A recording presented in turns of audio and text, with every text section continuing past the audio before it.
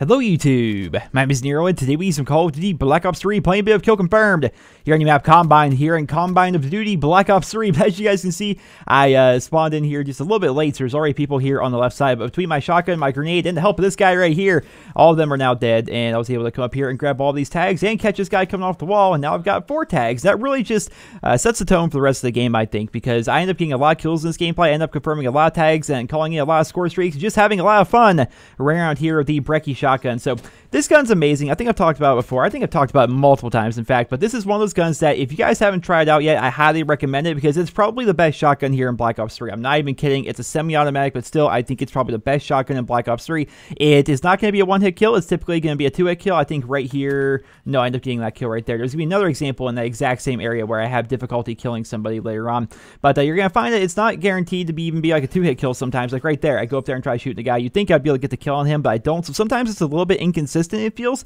But overall, it's one of the best shotguns in the game. You just literally spam through people. It's amazing. Like if you, and some people don't like this comparison, but if you remember like the Striker back from Modern Warfare 3, that's what the Brecci feels like. But I'm running around here with that today, trying to get some headshots with it, unfortunately. I know there's some people out there who are really helpful. Honestly, I love you guys. You guys are so helpful in the comments whenever I ask for any advice whatsoever. Like I was having trouble getting long shots of my assault rifles, and people are like, oh no, you need to run a silencer and run this specific site, and I'll make it so you get long shots a little bit easier. And you guys are really good with that kind of stuff. So I was mentioning the idea of getting headshots with shotguns, how I'm having a lot of difficulty doing that. Apparently the go-to tactic, I suppose, for trying to get headshots on your shotguns, if you guys don't know, to acquire gold camo on the 205 Brecci here as well as the Haymaker, you actually need to get headshots rather than one-shot kills like you do with the Argus or with the KRM 262. The best way to do that is to go play hardcore. But here's the thing, guys, I don't like hardcore a whole lot, and I'm just going to get these headshots on these shotguns as I get them. I'm not specifically going to be going for them or anything like that. And there's a lot of people out there, especially here on YouTube, or even just in the comments of my videos, even on Twitter and stuff like that, people send me, and we got a nice little streak right there as I, for whatever reason, pull out a frag grenade, but still end up picking up 4 kills right there. There's a lot of you guys out there that already have dark matter camo, and I'm sitting here thinking to myself, like, that is nuts, that is nuts. We're halfway through January, and you guys already have dark matter camo, and there's already a bunch of you guys that have dark matter camo. I'm definitely playing the long game, I think, with Black Ops 3, because there's people out there who already have almost like 10 days of playtime. There's people out there who already are Prestige Master, already have dark matter camo, and so on and so forth, and just for me, I just can't do it, guys. I can't continue to play just one game non-stop that long, and I feel so like, aren't you guys like burnt out on the game at that point? Like, how do you still like enjoy playing Black Ops 3 knowing that, you know, you're like the max rank in the game, even though they upped it till you can get Prestige Master level 1000? How do you enjoy the game, like being already Prestige Master and already having like every single camo thing unlocked? Like one of the things that's always made Call of Duty fun for me was the idea of progression and trying to unlock things. You know, I've been known to level up pretty quickly in the past. I think, you know, back during Modern Warfare 3, back during Call of Duty Black Ops 2, like I was Prestige Master or 10th Prestige or whatever by Christmas in both of those games. Like I would just power grind through all the levels, but what always kind of kept me going was the idea that I could continue to work on weapon challenges and stuff like that, and just have little tiny things like that to go for and to challenge myself with, and, you know, just to enjoy. And that's what I'm doing here with Black Ops 3. Like I'm still working on Diamond Assault Rifles. I said I've been working on them for a while now. I have all of them done except for the Shiva, which is almost done. I'm getting close to finishing up the Shiva. The HVK is about halfway there, and the XR2, guys, I hate that gun now. I don't know why. I loved it when the game first came out, but it's like compared to the M8, it's so inconsistent. I'm having a lot of difficulty doing well with that particular weapon. It just, I don't know, guys. It's just, I expect it to one-burst people and to melt people easily like the M8 does, and it doesn't. And it's like, well, okay, then.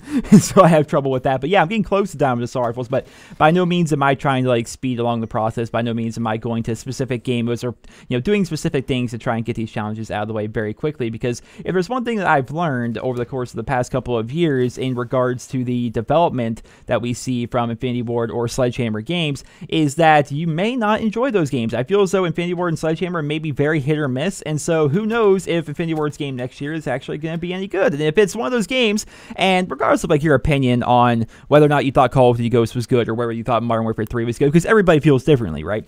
But regardless of what you thought, if the game isn't good, then you're probably going to come back to Black Ops 3, because I think a lot of us here or play Black Ops 3 and like Black Ops 3. So it may be another 2-year game. It may be another 3-year game like Black Ops 2 was. And the last thing I want to do is like burn through and like have everything like done already and stuff like that and just have nothing left to work for and get burnt out on what might be the only good Call of Duty game to come for a number of years. You always got to plan for that, I think. You always got to plan a little bit in the future. I'm not trying to be pessimistic and say, oh no, the Infinity War game's going to be terrible or the new Sledgehammer game's going to be terrible, because they could be great. They could be great. I'm just saying this is a good game and I really like it. And with Black Ops 2, you know, that was a game that people were playing for 2-3 years, you know, before Black Ops 3 came out, and then they moved on to that game. They would try out the new one, and then they would decide, like, this new game isn't for me. I'm going to go back to Black Ops 2 because I like that more, and we may have the same situation here in Black Ops 3. So that's what I'm doing. For me personally, I'm just going slow with it. I'm taking my time with it. I'm in no real hurry to get Dark Matter. I'm in no real hurry to get to Prestige Master. Although, with the addition of the ranks that we're going to be getting to Prestige Master, like if you get to Prestige Master level 100, you then unlock the first Prestige logo from Black Ops 2, Black Ops 1, and World at War.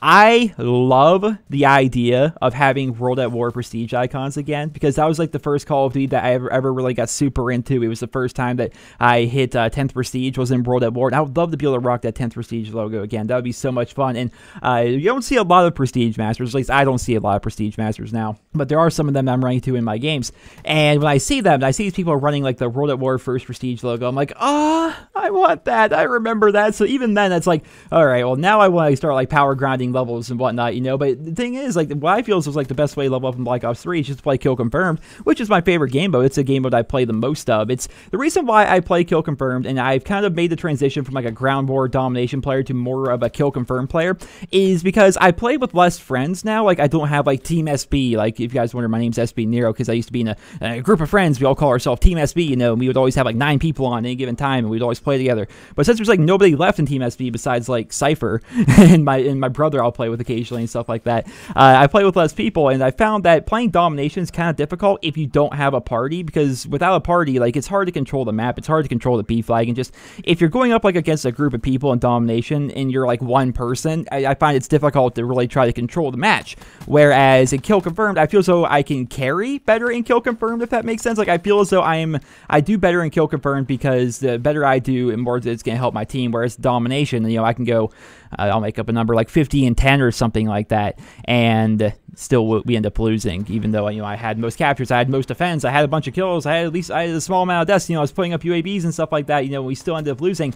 Whereas in Kill Confirm, it doesn't really happen, because the more kills I get, there are more tags are out there on the ground, people naturally gravitate towards those tags, or at least they should, and I confirm tags myself, and just, I like Kill Confirm. There's something about it. There's also something about the satisfaction I get every time I confirm a tag. Like, it's amazing. I love just running up and grabbing tags, or if you kill like 3 people or something like that, or 4, like we had at the very beginning of the match, where there's just all of these tags everywhere. There's something about just going tag, tag, tag, and, you know, just grabbing them all. It's one of my favorite game modes. I get score streaks pretty consistently. It's a lot of fun, and using a shotgun and Kill Confirmed, if you guys don't know, here's a quick tip. Using a shotgun and Kill Confirmed is pretty freaking amazing, because most of the kills that you'll get with your shotgun, you're going to be able to confirm them, because you're going to be in like bad breath distance with that person already, but not always. You know, see, I got 40 kills and 27 confirms there, because, you know, some kills were with kill streaks, you know, some kills they were a little bit out of range, some kills I ended up dying trying to get to, and so on and so forth. But if you're using a shotgun, or especially if you're using a knife, I mean, obviously you're going to confirm all of your kills if you're using a knife, but if you're using a shotgun, you will confirm a lot of your kills. It's actually one of the best weapons to run in Kill Confirmed if it works for that map. You know, not every map obviously is going to work with a shotgun, but we're here playing on Combine, which is a very popular map, and a lot of the time you'll find that a shotgun can work out pretty well here on the map Combine. So that's going to conclude today's video using the 205 Brecci. Once again, if you guys haven't tried out that weapon, I would highly recommend it. It's one of my favorite guns. I've actually been experimenting with a couple of other guns, particularly the Razorback as of late, and I think I'm going to do another video talking about the Razorback and my thoughts and opinions towards that, because the Razorback is freaking awesome. Like, it was so OP during the beta, then they nerfed it, and then they put it here in the live game, then they buffed it, then they nerfed it. They've been messing around with the Razorback a lot, but where the Razorback is now, I think it's a pretty awesome gun, and we'll be talking about that in a future video. Well, ladies and gentlemen, once again, I hope you guys all enjoyed this video, and if you did, drop me a rating. I hope you guys all have a wonderful day.